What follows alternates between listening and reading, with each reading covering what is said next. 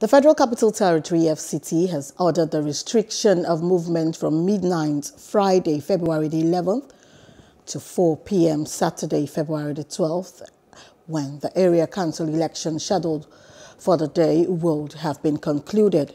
It, however, exempted workers on essential duties and students scheduled to write the West African Examination Council (WAEC) from the restriction.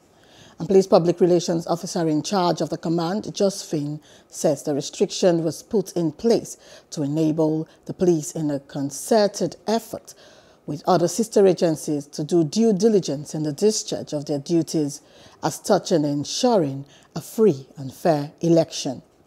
Hello, hope you enjoyed the news. Please do subscribe to our YouTube channel and don't forget to hit the notification button so you get notified about fresh news updates.